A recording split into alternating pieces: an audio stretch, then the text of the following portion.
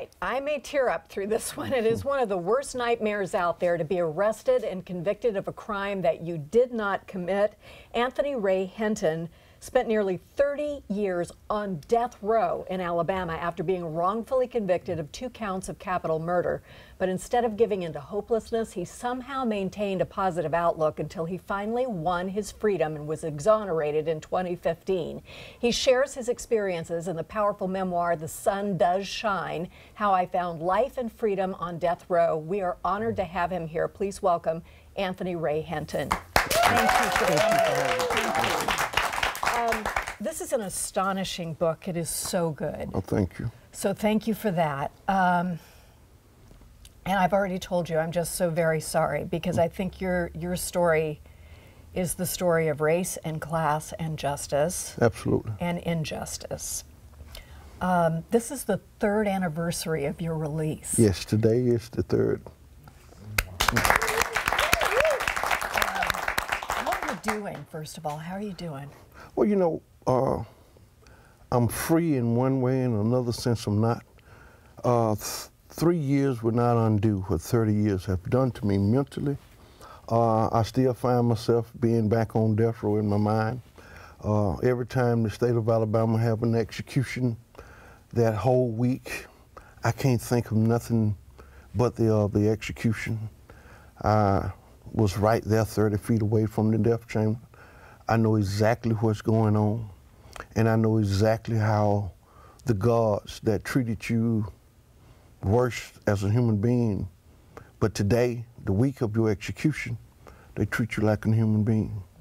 And I think about the condemned, and I ask myself every time, are you killing the right person? Because I am a proof positive that innocent people goes to death row in this country every day, and we execute innocent people every day. And so I ask myself every time there's an execution, did we get it right or did we get it wrong?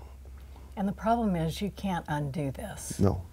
And we're not perfect as human beings, and the system can make mistakes. But in your case, this seemed like a case that should have been rectified so much earlier.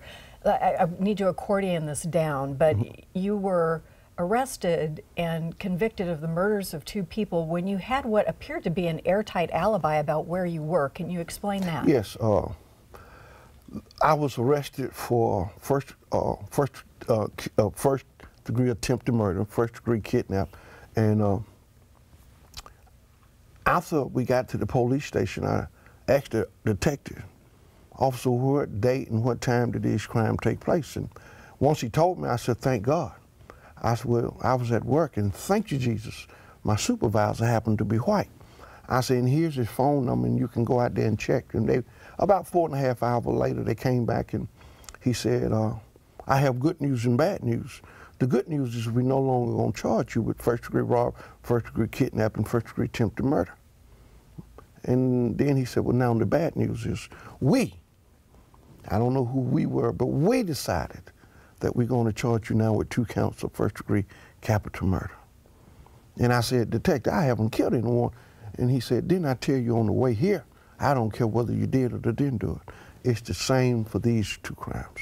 I don't care, but I'm going to make sure you're found guilty of it. And so I was found guilty of capital murder, and what bothers me to this day is that the judge stood up and said, Anthony Ray Hinton, you have been found guilty of 2 counts of first-degree capital murder, and it is the order of this court that we sentence you to death.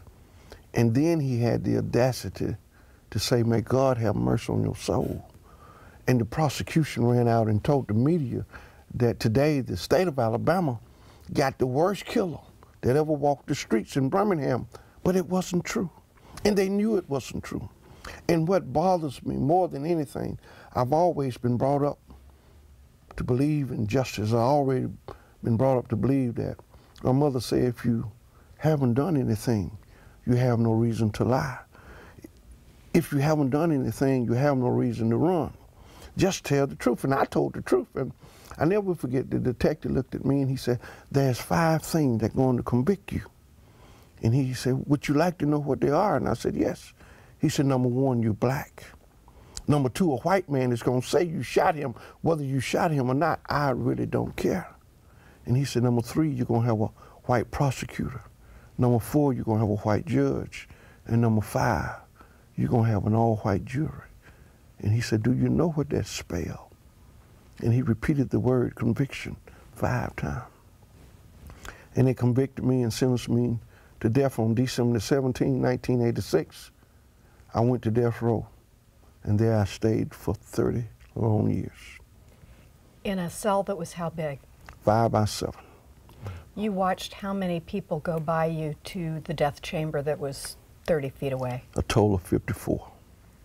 54. And every time and every day I had to go to bed with the death sentence over my head, and I woke up with the death sentence and the threat of being executed for something that the state of Alabama knew that I didn't do. And every day the state of Alabama took a little piece of me. And that's what And no one's ever apologized or admitted that they were wrong. No. You were exonerated with the help of Bryan Stevenson. Absolutely. Who is an amazing attorney. And reading this book is such a gut wrench because you and he, it wasn't like he came in and suddenly everything was okay. No. You guys had these enormous disappointments time and time and time again until finally the charges were dropped and you were exonerated. In part because of the gun that they claimed was used had been in your mom's house, hadn't been used for 25 years, didn't match, the expert who testified was wrong. This should have been cleared up 2 weeks after you were first arrested, but wasn't. Tell me about Bryan Stevenson. Well, Bryan Stevenson is, I call him God's best attorney. And I had went through 2 attorneys, and I fired one attorney because he was trying to get me a life without parole. And I told him life without parole is for guilty people, not innocent people. And I said, I'm willing to die for something that I didn't do. If the state of Alabama is hell-bent on executing me for something they know I didn't do, so be it. We all must die at some point in some time, but I don't want to die for something that I didn't do. And so once I fired him, I was on my way back to my cell, and there was Mr. Stevenson on TV talking about why we don't need a death penalty in this country. And I asked God, can I stand there and listen at him a moment? And he said, yes. And for whatever reason, after hearing him talk, I knew this is the man that I need to represent me. And I wrote him a letter, and then I asked him, would he consider becoming my lawyer? I said, but before you say yes or no, all I ask that you read my transcript. And if you find one thing in my transcript that point to my guilt, do not worry about becoming my lawyer. Do not send me another lawyer. I'm perfectly happy. If I have to die for something I didn't do, so be it. And he came on, and it took him what I thought would be the easy case in the world, because my case dealt with ballistic and ballistic only. No fingerprints, no eyewitness, nothing, but the state of Alabama was saying that the bullets match the bullets they got out of the deceased body. And I told Mr. Stevens that if no 2 guns is alike, I already know that the state of Alabama is lying. And it took Mr. Stevenson 16 long years to finally win my freedom. And to me, this the worst news that I could ever possibly imagine getting is that the love of my life died, my mother. And you guys were so close.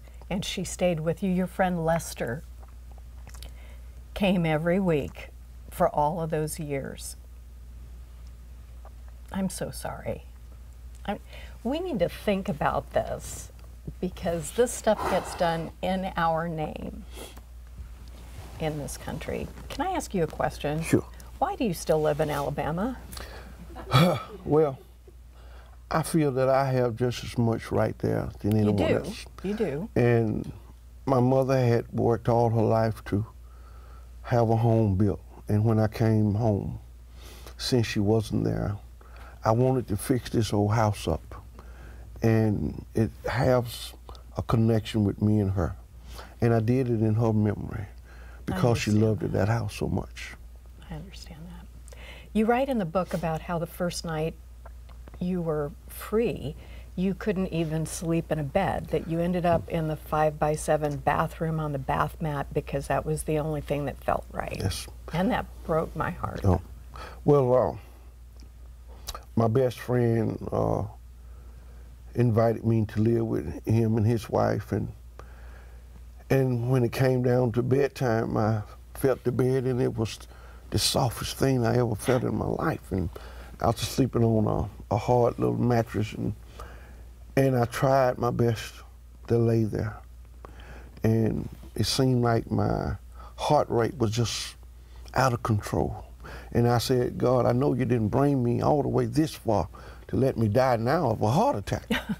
And so him and his wife was in the next room, and I didn't want to wake them up and scare them. So I ran into the bathroom, and I sat on the floor for a minute, and my heart rate just began to drop.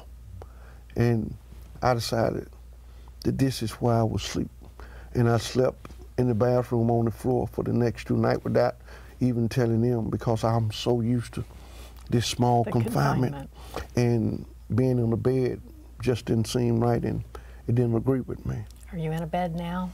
I am, but you know, I went out and I bought this king size bed, and I didn't just buy any king size bed. I bought a California king size bed, and I had hoped to be able to just stretch out in it and sleep. But 3 years to this day, I haven't been able to stretch out. I still have to bring my knees up toward my chest, because for 30 years I slept in a fetus position. And I wakes up every morning at 2:45, because for 30 years I had to wake up at 3 a.m. for breakfast. And I find myself showering some days just like I would if I was still on death row every other day. And people see me and they say, oh, you look so good and you're doing so well, but they don't understand mentally I'm not quite there. And that's the reality of this. As happy as we are that you're exonerated and free, that's the reality. This is an amazing book. Thank you so much. It's an honor to meet you, and thank you. This will help us all think about the issues that are involved in your case and what's being done. Thank you so much. On all of our behalves, Yes. we need to take some responsibility. Absolutely. Please visit king5.com/newday for more information about Anthony Ray Hinton and his book, The Sun Does Shine. It can be purchased anywhere you can get books. We'll be right back. Thank you.